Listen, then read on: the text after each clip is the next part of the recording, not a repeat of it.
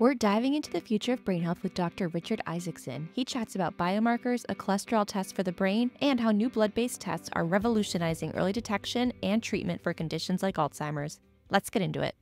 Biomarkers are an umbrella term for anything that you can use biologically or medically to determine whether or not a person either may have a disease or may be at risk for developing a disease or something along those lines. So, for example, most people are aware of what we call cholesterol biomarkers. Blood tests that are cholesterol tests look at things like your total amount of cholesterol that's in your blood, your HDL, which is the good cholesterol, even though it may be not as good as we used to think in the past. LDL cholesterol is the bad cholesterol. We also have triglycerides. And really, that's your cholesterol panel that you go to the doctor's office every year or so and then you check.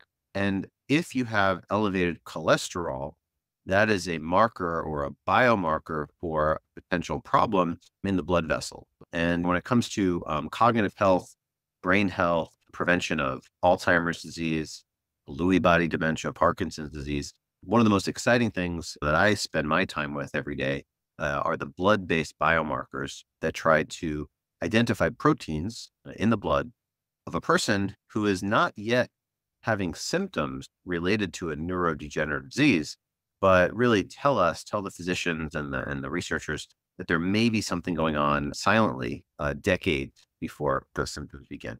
Blood-based biomarkers, to me, are oftentimes focused on early detection, early diagnosis before symptoms, but they can also absolutely be used for diagnosing a person with symptoms. So if a person is having progressive short-term memory loss, problems with changes in mood, behavior, losing items, getting lost while driving, having trouble managing finances, then potentially a good screening test could be a blood test for a protein called amyloid protein. There's another protein called tau, and p-tau 217 is the type of tau protein that we look for that is probably the most helpful. And using blood-based biomarkers to try to diagnose a brain disease is something that you probably haven't heard too much about in the past, but you're going to be hearing a lot about in the future. But normally in the field of, just say, for example, Alzheimer's disease, when a person is just becoming symptomatic, some of the biomarkers that are used to diagnose the disease would be most commonly either a spinal tap, also known as a lumbar puncture, where they put a needle in the back, get the fluid. And in the fluid, we can also detect amyloid proteins and tau proteins, and there's a ratio that we look at. Or another biomarker could be looking at a brain scan, a radiology image, for example, what we call an amyloid PET scan. They inject you with a tracer. It's a labeling agent that binds to the amyloid in the brain. They didn't take a picture. There's a little bit of radioactivity. So there's a little bit of radiation that you have to be cautious of.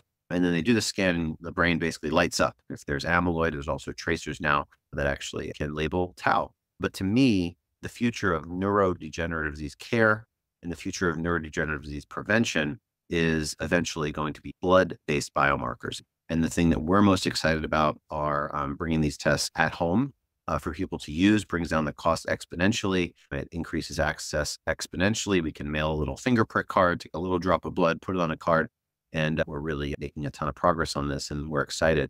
The earlier we can understand and diagnose a person, the more likely we are to have success in treating. Neurodegenerative diseases start in the brain decades before the first symptom begins, whether it's a motor symptom like slowness of movement or tremor, or a cognitive symptom like memory loss. So the goal here in preventive neurology is to use blood-based biomarker tests eventually to diagnose early.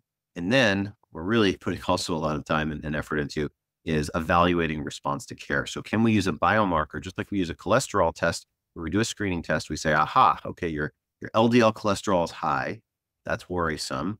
We can look at your heart vessels, actually, just like we do a brain scan. And that's, for example, a coronary calcium scan. And you can see how much calcium is built up. Then we're going to give a cholesterol medication or change your diet or change your exercise. And then 6 months or a year later, we can repeat the blood test, the cholesterol test. And we say, aha, the LDL has come down. Your risk factors have been modified. Your risk of a heart attack or stroke are now lower. And it's the same thing for brain disease. We're trying to develop the cholesterol test for the brain, where we're not just able to diagnose and assess risk, but we're also trying to understand trajectory of change over time. If I'm going to tell someone to exercise on a regular basis and manage their diabetes and high blood pressure better and take this vitamin or take this supplement or take this medication, or even take one of these new anti-amyloid drugs, by an IV infusion for people that are symptomatic related to the earliest symptomatic phases of Alzheimer's disease. We can then use biomarkers to assess the effectiveness or evaluate the effectiveness of the treatments that are personalized for that patient. And then we can understand if that person's on the right path, and we can understand, do the treatments need to be continued, or if they're not working, maybe we need to pull back. We need to try something else. So biomarkers to me are all encompassing. And I think we're most excited about developing what we call the cholesterol test for the brain, which will include a panel of tests, whether it's amyloid or tau or NFL or this and that. We have a host of over 120 markers that we're looking at really closely, and putting together some really, really exciting measurements and protocols to assess risk and evaluate change over time. We hope you enjoyed this video. To access a free Mastering Brain Health course led by Dr. Richard Isaacson, visit ind.org/learn. And to directly contribute to IND's research efforts, visit ind.org/donate.